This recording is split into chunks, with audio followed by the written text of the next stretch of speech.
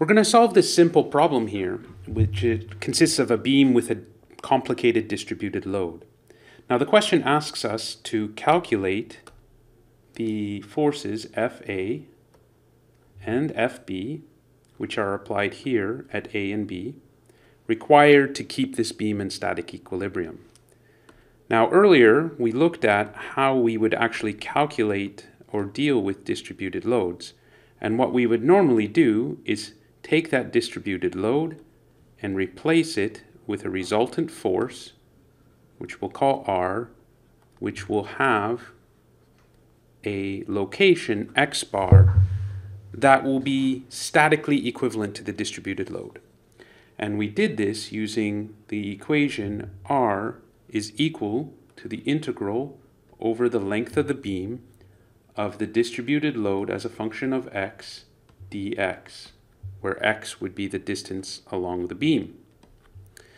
And then we would find the location x bar as the integral over the length of x times the distributed load as a function of x dx divided by the total resultant load, which is the integral over the length of w of x dx.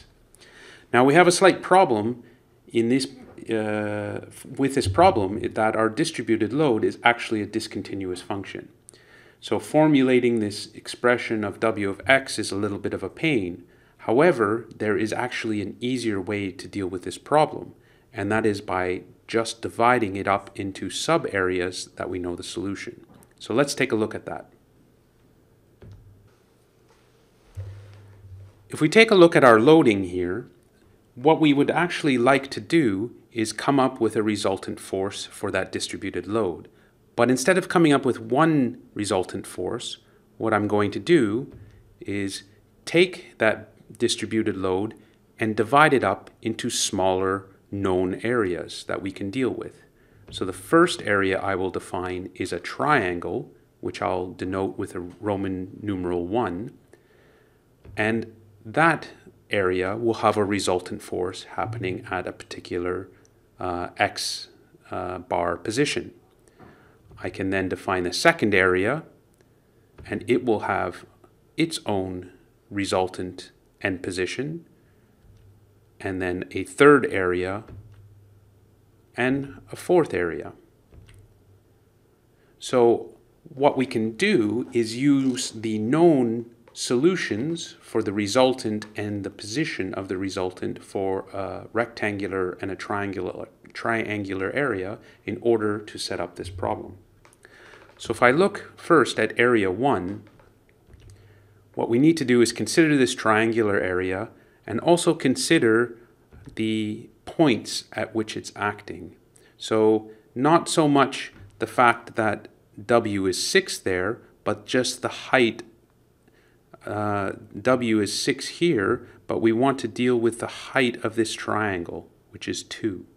Okay, so that's why we have this 2 here, and it starts from x equals 0 to x equals 4.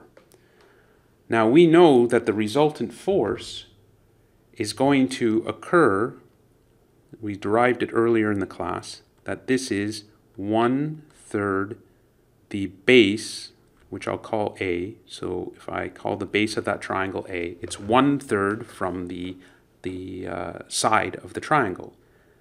Or we could also say it's 2/3 from this point. So if we use that result, we can see in our case that A would be 4 minus 0, and we will get that x bar 1 is 2/3 times 4, which is 8/3 meters.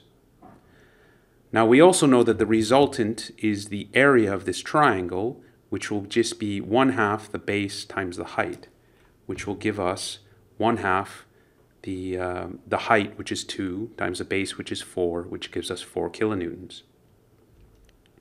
Now if we move on to area 2, it is also a triangle, but now the height of our triangle is 4, and it starts at x equals 4 and goes to x equals 10.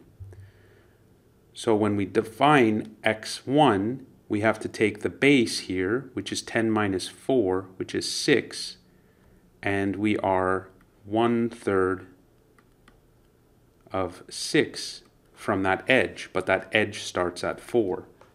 So we get that x bar 2 is 4 plus 1/3 6, which is 6 meters. Now for the resultant, we get 1/2 the base times the height, so 1/2 6 times 4, okay, which will give us 12 kilonewtons. Moving on to the third area, we now have our rectangle here has a height of 4 and a base of 4. So this is 4 and this is 4. And it starts at x equals 0. So our resultant force will be in the middle of this rectangle, which will be 1/2 of 4. So we get that x bar 3 is 2 meters. And the reaction force itself is going to be the base times the height. So 4 times 4, which gives us 16 kilonewtons. And going just a little bit more quickly for area 2, for area 4, there's a typo on here. Let's correct that.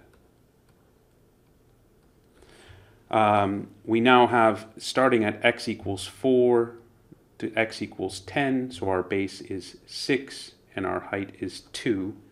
So we get that our x bar is 4 plus 1/2 the base, which is 7 meters. And our resultant is just the base times the height, which is 12 kilonewtons. So now we have the magnitudes and positions for all of this here, and we can translate that onto our free body diagram and perform our equilibrium. So the first part of our equilibrium, we will do sum of the forces in the y, taking upwards as our positive reference. Now if we see that FA and FB are acting upwards, while all of the resultant forces are acting downwards. So we'll get FA plus FB is equal, or minus 16 minus 4 minus 12 is equal to 0. And if we rearrange that, we will get that FA is equal to 44 minus FB. Okay, and just as a reminder, that value is in kilonewtons. All of our forces we have been calculating are in kilonewtons. Now we can do some of the moments, and I will pick point A as my reference point. And if I do that, the force at A passes through that point, so it has no moment arm, where the force at B has a moment arm of 4 plus 6, and when I cross that with FB, I'm going to get a counterclockwise moment. So I will get FB times 10, and that is positive because I've used counterclockwise as my positive reference. Now all of the other forces are acting downwards and will create a clockwise moment, so will be negative. So first we get 16 times the moment arm of 2, minus 4 times its moment arm of 8/3, minus 12 times 6, and then minus 12 times 7.